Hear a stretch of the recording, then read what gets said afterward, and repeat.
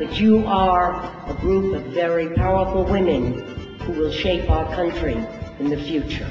Hi, and welcome to the Entrepreuners Edge. I'm your host, Janice McLean Deloach. I decided after a career in show business that I wanted to be in business for myself, but you had to have a great idea, and I got one. There is no longer one standard of beauty.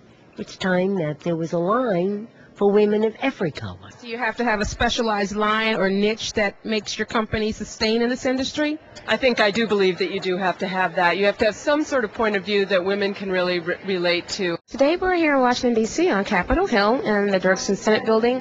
We're talking about Wow Facts. It's women on diversity and diversity issues. Tell us what brings you to Wow Facts today. Well, I believe that it's important for America's workforce to reflect our American society. I'm here again to support the women really making a difference. We are there daily, and I think it's very important that we step out and have a voice. In my role, I find the data from this book that they put out annually to be invaluable in sort of furthering the cause that I have been charged with at Merrill Lynch, which is to build new business for Merrill within diverse and multicultural communities. Chef Marcus Miles with Chefs to Go. So everything we have here can be purchased at the supermarket.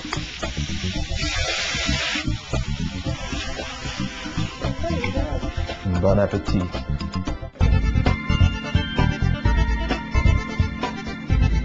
You're in hip-hop and you're in entrepreneurship. So tell us how that's matured into a business for you. All of us as MCs, DJs, producers, we're walking businesses. So it's important that once mainstream may latch on to other folks and say that you're not as important or as relevant, or you can't make us as much money as we can make with the next, that you can hold on for yourself and that you can begin businesses for yourself. Jeff, tell us what brings you to the summit today.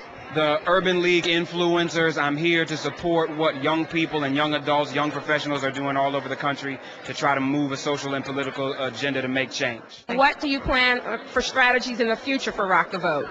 Well, in the 2004 elections, we had a surround sound strategy. It was about radio, it was about television, it was about grassroots, it was about celebrities, and it absolutely made a difference. Young people turned out in higher numbers than they had in many years, and actually the surge in turnout that we saw from young African Americans and young Latinos is what drove the increased turnout. They didn't get the credit from the media or from the candidates, but now that the numbers are coming out, the real facts are coming out, it absolutely is the case that this generation made a difference on Election Day. I'm going to teach you the beginning of dining etiquette, and we're going to learn how to set a four-course table. Set on the right.